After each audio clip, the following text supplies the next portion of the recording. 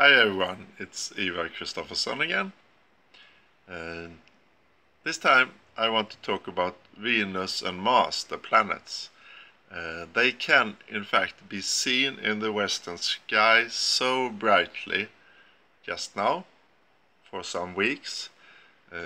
Venus, the evening or morning star, is now an evening star, and it's very, as long as it can be from the sun, so it's very bright in the western sky.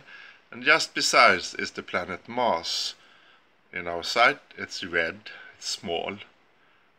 Venus symbolizes the feminine in us, the feminine energy, and Mars the masculine energy. They are now together in the sky. Venus also symbolizes worth, love, care. Mars symbolizes action, power, will, and we need both. For me, I've been very caring and taking care of everything, so I have identified myself with Venus as a person.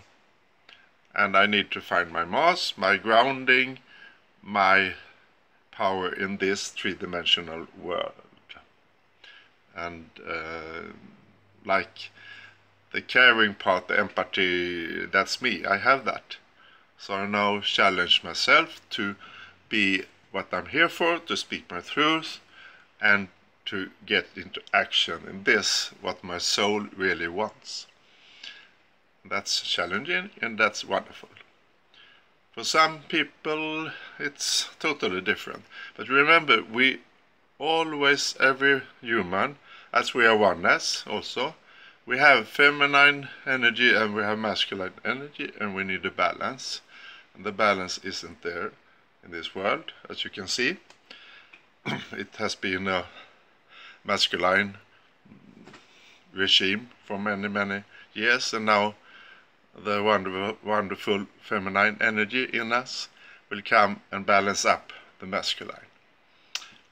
So you can look at the planets in the evening sky just after sunset.